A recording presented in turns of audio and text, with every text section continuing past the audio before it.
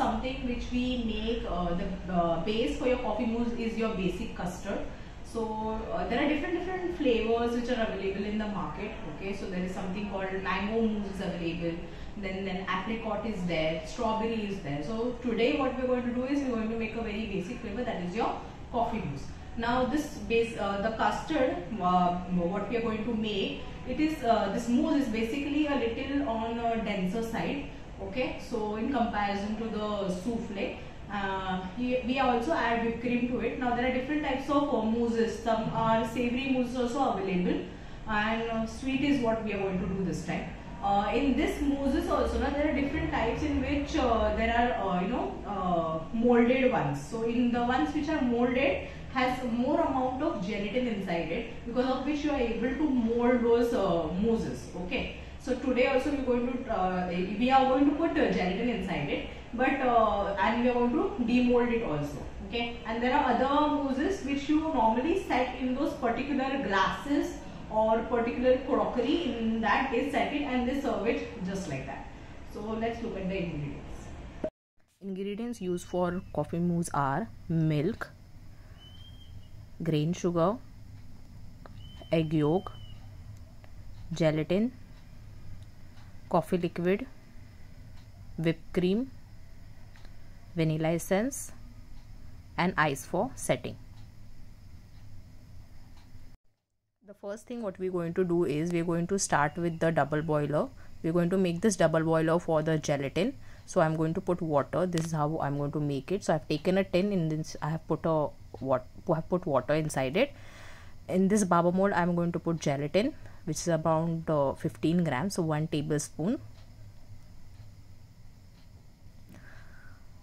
Now in this only I am going to put water, normal water, around 3 tablespoons. So it can be 3 or 4 tablespoons of water can go inside in the gelatin. We soak the gelatin in this and put this on the double boiler. Mix it. Always make sure mix it nicely, otherwise the lumps will form over here. It's very important to mix it properly.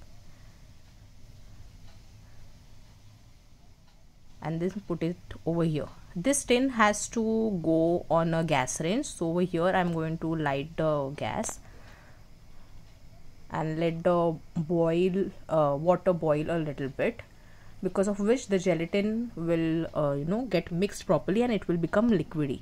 You can add a little more amount of water also if you think that this has become quite hard, the gelatin has become quite hard. Always make sure to mix it whenever you're making a double boiler for the gelatin.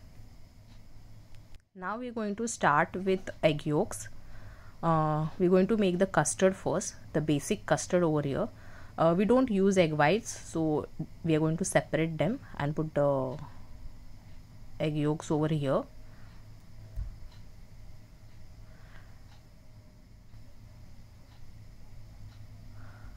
We have not started the machine over here, as in the electric induction is not started yet. It just I've kept it over there. Then we add sugar and mix it nicely. It's very important to mix it properly. Okay.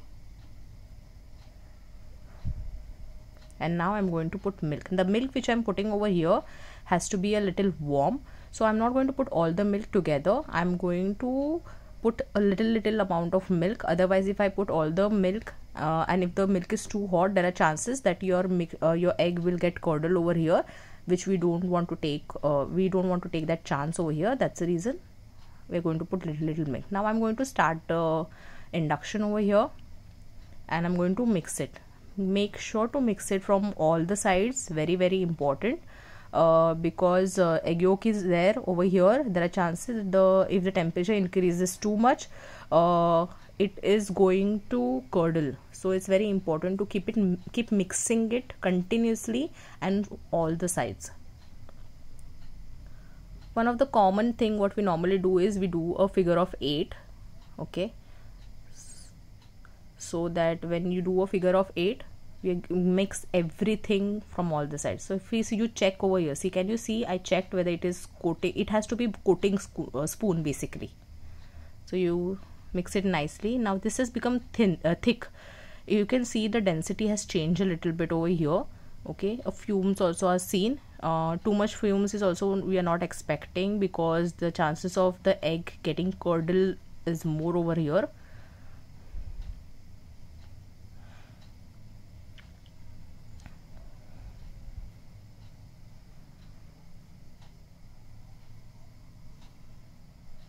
Keep mixing it, okay, and check whether it is coating spoon. Can you see here?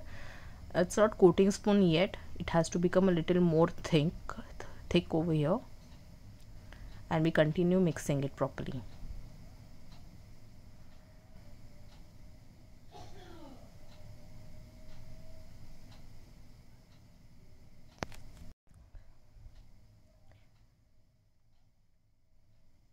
Mix it from all the sides. Coating spoon is important.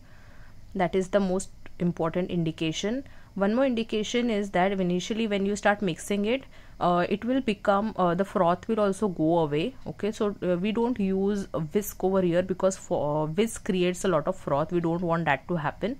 Okay, and we don't want it to become more thick also, because it will start curdling. Now this is where, see the coating spoon, can you see here? It is done. If I further cook this, it will start curdling, and we don't want this to curdle. Now I am going to put the coffee liquid here. Now coffee liquid is just we have to take coffee powder and we put a little warm water inside it, mix it, and then you make a coffee liquid out of it. Mix it over here. There is no compulsion of how much coffee has to go inside it. It depends on your taste, because some of them like a little more taste of coffee inside it, so you can keep on adding. You can add if you want to add more. You can taste this also to get a better idea.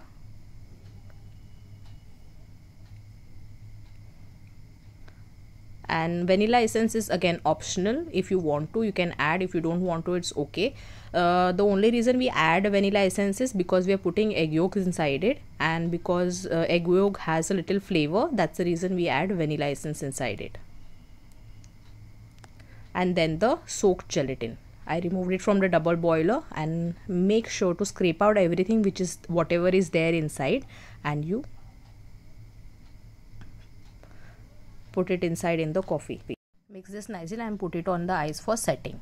This is what happens to, so we want it semi-set basically, and I'm going to remove all the lumps of it. So I'm going to whisk it nicely and remove all the lumps out of it.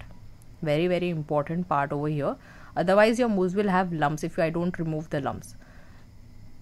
So when it has gelatin, that time you can apply this much pressure, so it's okay.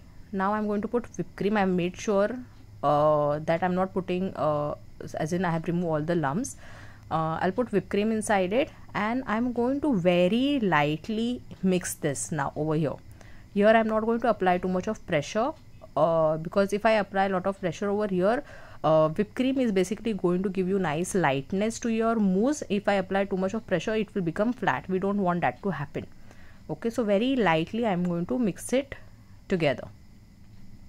Do not forget the base over here. I'm removing my whisk, and I'm making sure from the base everything is mixed properly and nicely.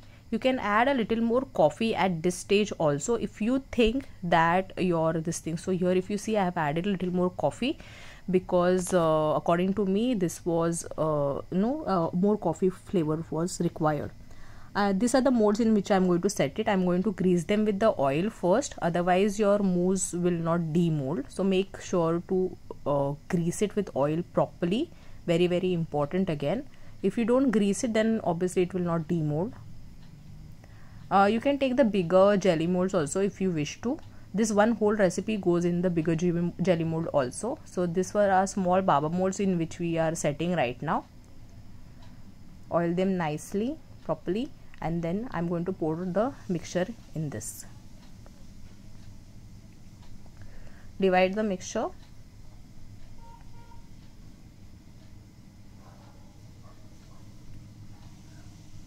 Do all this quite lightly. Do not apply pressure on this, because the mousse is something which is very light,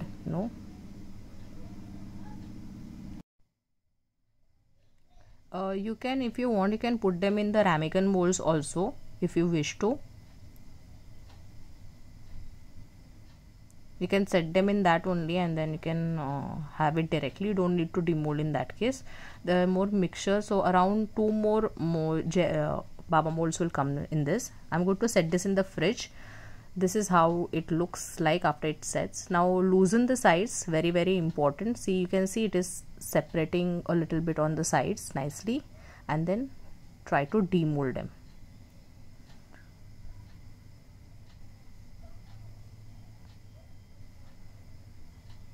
Okay, this is how it looks after it's demold. Loosening the sides is very important. If you don't loosen it properly, it is not going to demold. Okay,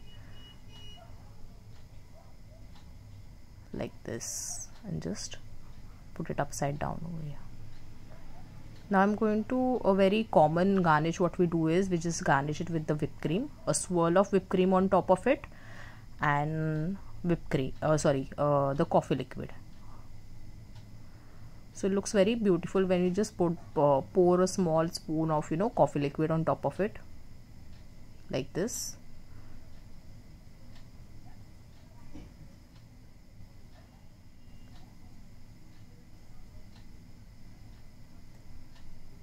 This is the final presentation.